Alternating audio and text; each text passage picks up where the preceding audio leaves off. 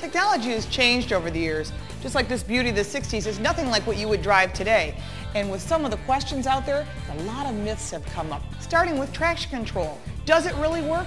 Yes, true, it does really work. It gives you the ability to avoid accidents, have control in wet situations, and it's sort of like your mother standing behind you saying, you know, you should slow down a little bit.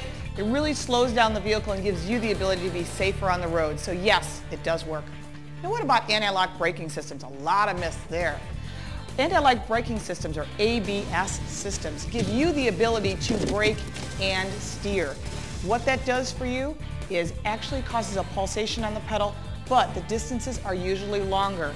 So ABS does stop in a slightly longer distance. The most important thing to know about ABS is that you do not pump the brakes, as most drivers have been taught to do to prevent skidding. With ABS, drivers should step hard on the brake pedal, not let up, and steer around obstacles in their path.